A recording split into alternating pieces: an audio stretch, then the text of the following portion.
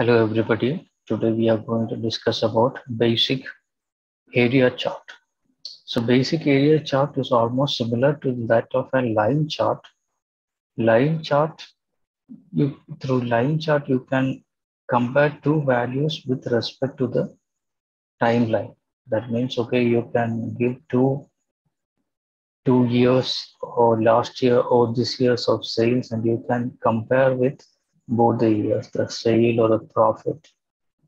But you will get two lines only. You can check the difference between 2 points, but if you are using area chart, it will be very easy to find out, okay, the difference between the 2 points.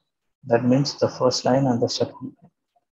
So the area between axis and line is filled with colors. So it will be easy for us to find out the difference between the two measures or the two values. So this is about area chart. In this example, you can see the sales, we are comparing it with respect to the months for the year 2018 and 2019. So this is 2019 and this is 2018. So we can see the difference. The difference between these two is shown in the with respect to colors. So the area between axis and line is filled with colors to indicate volume.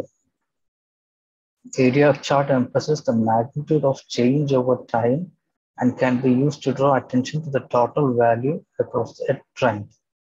For example, the data that represents sales over a time can be plotted in an area chart to emphasize the growth, the difference between these two.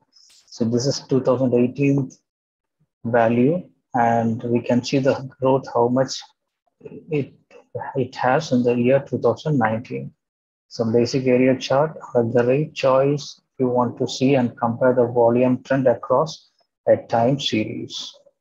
So now we can see an example of an area chart. Of course, the data is loaded. We will check the tables. The tables came and we will see the relationship. This is not a star schema. This is a snowflake schema. And it's okay, whatever may be. So we are just going to see the sales with respect to the years. So we will take the visualization and we'll take the area chart. And here in the area chart, we will select the price, the values, and the axis we will give the purchase date.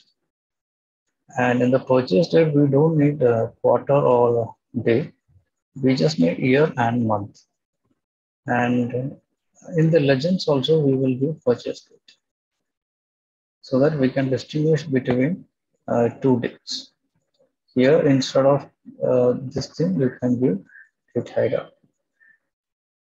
So now we can see, okay, here we have different dates.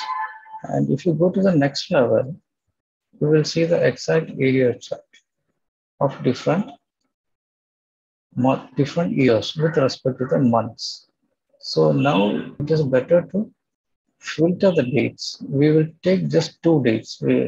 For example, we will take 2017 and 2018, or 3 dates we will take 2017, 18, and 19 we will take.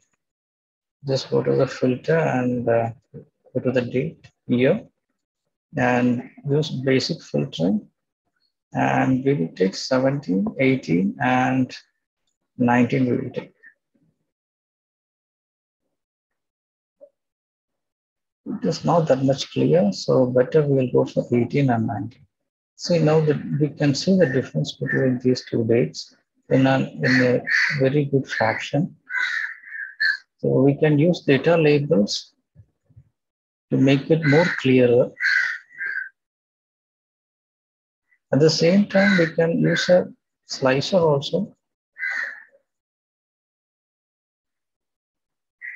We can give a region name in the slicer, and we can check with respect to the region how sales performed in 2018 and 2019.